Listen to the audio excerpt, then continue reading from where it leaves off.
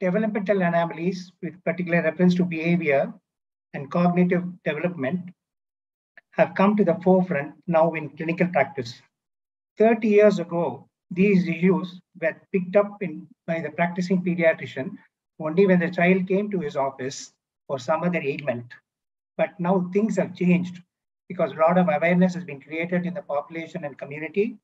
There's increased parental literacy, and there are more neurodevelopmental centers available to detect all these issues, and more neurodevelopmental protocols are available to be implemented.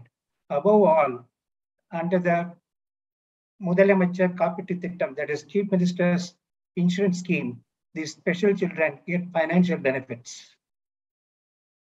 What I propose to do is, it's a difficult thing. What I propose to do now is, at random, I picked up some clinical situations which are probably predisposed to this behavior and cognitive disturbances.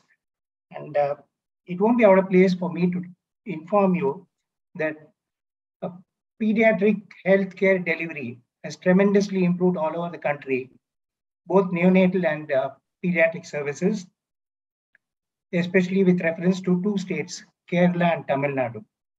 In Tamil Nadu, in almost all the 38 districts, we have very good essential newborn care, that's level 1.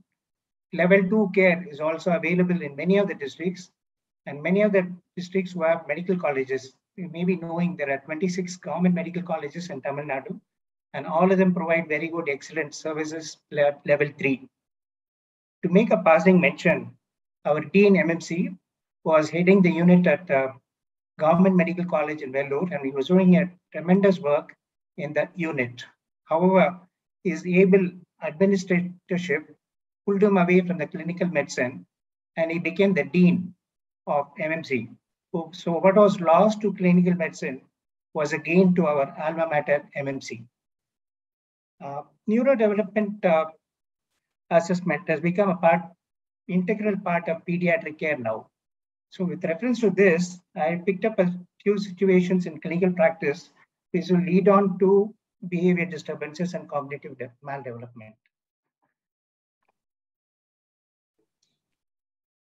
Yeah, behavioral disorders involve a pattern of disruptive behaviors in children that last for at least 6 months and cause problems in school, at home, and in social situations. Development of children's thinking, reasoning, and problem-solving skills. And this is what Amy is going to talk about and how she's going about assessing all these children. Now, coming to the predisposing factors which could develop behavior disturbances or inadequate cognitive development, first and foremost is hypoxia. Now, hypoxia can occur in the antenatal period. I'll just quote one example for each. The chronic hypoxia occurring in the antenatal periods is common thing is pregnancy-induced hypertension, PIH, which causes chronic hypoxia, resulting in intrauterine growth retardation. Now, these are the risk babies who are potential candidates who can develop disturbances to the above two issues. And coming to the intrapartum hypoxia, where hypoxia affects the fetus, things like obstructed labor, prolonged labor, and cephalopelvic disproportions, maternal medical illnesses, maternal obstetric issues, all contribute to hypoxia. And the other issues concerning in the intrapartum period is acute situations like premature separation of placenta or APH, antepartum hemorrhage, and cord compression, true knots of the cord around the neck. So these are all the issues which can result in hypoxia and cortical dysfunction later. So soon after the birth, if a baby fails to initiate a breath on its own, we call it as asphyxia neonatorum, and this should be handled properly by trained personnel, no matter at what level, whether it's a primary health center, level 1, level 2, or level 3. Nowadays in Tamil Nadu, even the primary health centers, the health personnel, health workers, Anganwadi workers are trained to that extent of managing simple cases of asphyxia neonatorum. For management of asphyxia neonatorum, one should be well versed with the NRP protocol, Neonatal Resuscitation Program protocol, and that should be taken. A word about prevention goes a long way in prevention of these problems with reference to behavior. Now, once The mother has a good antenatal checkup. If all her medical conditions are addressed to properly, if the obstetrical complications are handled competently, and during the intrapartum phase, if there is a very careful, watchful expectancy and appropriate monitoring and intervention at the appropriate time, definitely goes a long way in saving these neonates. And of course, I already told you, the moment the baby is born, it should be handled by a proper person who has been trained to manage newborn babies. So basically, hypoxia. Coming to preterm, here again, the common denominator is hypoxia again. Now, in preterm, what happens is these babies don't expand their lung. The surface tension of the lungs is so high, it collapses the lung.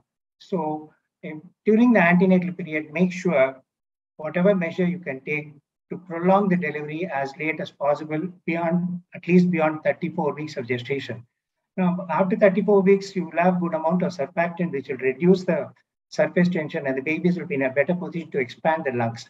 To prevent this RDS, that is surfactant deficiency, in the antenatal period, it is mandatory to administer steroids to the mother. This helps the type 2 pneumocytes of the lungs to produce more surfactant, reduce the surface tension, baby's lungs expands, baby breathes well without much of a problem. So this is a remarkable development that has happened in the last 15 years where we give steroids to the antenatal mother.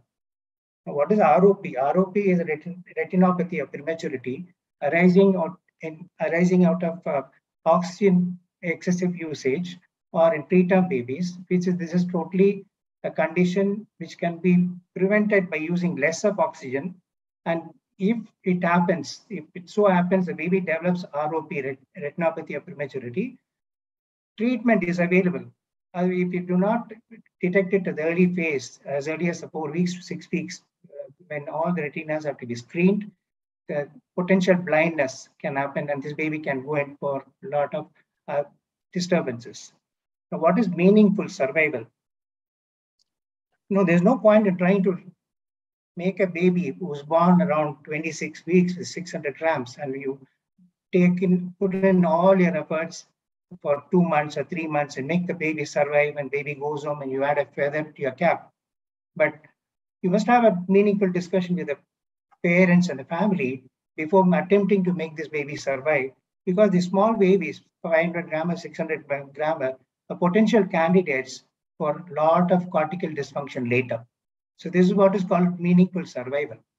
So I've already talked to you about certain preventive factors. Why I once again stress antenatal administration of steroids is very, very helpful. Now, here are a few situations. Hypoglycemia should never allow a baby to lapse into hypoglycemic status. Blood sugar level in a newborn baby less than 40 mg/% or in an older child 60 mg/% can result in cortical cells are so sensitive in the neonatal period, it can upset the metabolism and derange the cortical cells, and potentially the babies can develop cortical dysfunction sequelae. Hyperbilirubinemia is another clinical situation wherein if the bilirubin levels go beyond the acceptable levels, we have norms for different gestation, for different age of the baby. So if they cross beyond the levels, these babies are prone to get what is known as bilirubin encephalopathy or kernicterus. This situation results in, again, hits the cortical system as well as the extrapyramidal system. More importantly, it affects the hearing and babies get into sensorineural hearing loss. Thyroidism, hypothyroidism is one situation we'll have to detect it at birth, because once you detect it, screen it and do the thyroid profile later. Once you detect it and screen it and start treating it, the baby definitely can have a normal outcome. Otherwise, there will be submental problems are expected. Sepsis is one of the known killers in any unit. Encephalitis, meningitis, sequelae can cause problems. Chromosomal anomalies, trisomy syndromes like Down syndrome, congenital malformations. One of the congenital malformations which is very common is we pick up a lot of congenital deafness. And in Tamil Nadu, I'm proud to say that Tamil Nadu has come out with a big scheme to help these children to undergo cochlear implant free of cost for such of those who are below the poverty line. Now, obesity is one of the growing problems in India too, and we face a lot of problems with obesity, especially these children are subject to uh, problems regarding to social and mixing with other students in the school. Child neglect, uh, child neglect, I would make a passing mention. I would suggest many times now, in about 30 years ago, the number of working parents in the OP was only about 25%. Now the working parents percentage has gone up to 85, 90%. So the mother and the father do not have much of time. Please don't neglect your child. Full tender loving care must be provided for all the children. Child abuse, basically, uh, I put it up because of basically it's a sexual abuse. Unfortunately, it's happening in India in school girls. Very recently, also, in last week, there was an abuse of a school girl by a teacher, and it ended up in a catastrophe. So the girls are prone for depression, and that has to be addressed too.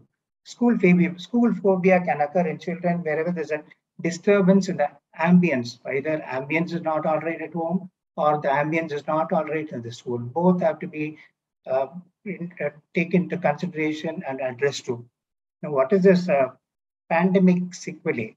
In the last 6 months, we have found children coming with irritability, hyperactivity, being adamant, abusive, aggressive, sometimes violent, impulsive, and inappropriate social reactions. So all these have been attributed to the children who remained indoors for nearly 1.5 years. They never went to school. They never had to play games with anybody. And some of the parents were afraid to take the child even to the balcony. So much so, what has happened is another issue is that has cropped up is rickets have come into the fore. So that is pandemic sequelae. Now coming to the adolescent issues, see, you'll see that for most of the children up to 10, 12 years of age, they are well protected. Some of them are overprotected. Some of them are pampered. But however, after 10 to 12 years, when they come out into the society, that secure feeling which they had at home is all lost. A feeling of insecurity creeps into them, and this drives them away from the track, and they take a tangential course. Many of them, not all of them, many of them take a tangential course. So, what do? They experiment with sex, they experiment with drugs, they tend to form gangster, they change friendship partners, and the killer factor in this group is a mobile data. I repeat, the killer factor is the mobile data, which takes them around the world on a merry-go-round and gets them into fantasies. Unfortunately, the world can't do anything about it. We have had any number of children getting addicted to the mobile data for 4 to 6 hours per day. Coming to the curricular stress, here again, it can depress a student. One of the leading institutions in city of Chennai, every year, because of the curriculum stress, there's a depression and there's a catastrophe occurring due to suicide. So in that particular center, uh, support system has been arranged, and such as the students who are depressed can approach the center for further help. Now, why am I talking about breastfeeding and KMC? Now, breastfeeding, two aspects. We always preach and propagate breastfeeding in the exclusive breastfeeding, nothing but exclusive breastfeeding in the first 6 months of life. Now, I brought it up here because two important aspects. Breastfeeding establishes a very strong bondage between the mother and child, which goes a long way in good neurodevelopmental process. The other aspect of breastfeeding is whenever a mother is feeding a baby, newborn baby, and if there's an elder child, 3-year-old or 2-year-old, this child gets into disturbances of behavior, becomes cranky. So how do you overcome it? So we always advise the mother to keep the elder child next to her or on her lap when she is breastfeeding the baby. And not only that, assign responsibilities to the elder child so that the baby becomes part of the elder child realizes it's part of his own responsibility to look after the newborn. Now, what is KMC? Certainly not Kilpack Medical College. Kangaroo mother care. Now, kangaroo mother care is a procedure wherein the baby, bare chest of the baby, is put onto the bare chest of the mother between the breasts, and the mother is wrapped up. Now, in what way does it is facilitate for better neurodevelopment? This establishes again skin to skin contact and provides the mother and baby bondage is better. It's also believed the uh, temperature maintenance is good, and it's a warmth feeling that the mother gives to the baby.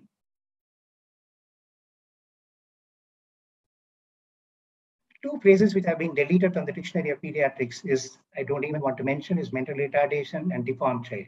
How do you address them? Special child and differently able child. Thank you. But thank you is never my last slide in any of my deliberations, because for any clinical pediatrician or a physician to have a good, successful outcome in hospital clinical practice, you need the team support. Now, in pediatrics and neonatology, the team support, the main person is the nurses. The nurses form the pillars of the unit. They are the backbone of the unit. Without them, the unit is spineless. They are committed person. They're compassionate. They're challenge accepting, and they are commendable. We always respect them, regard them. Many times we salute them. Now, thank you very much.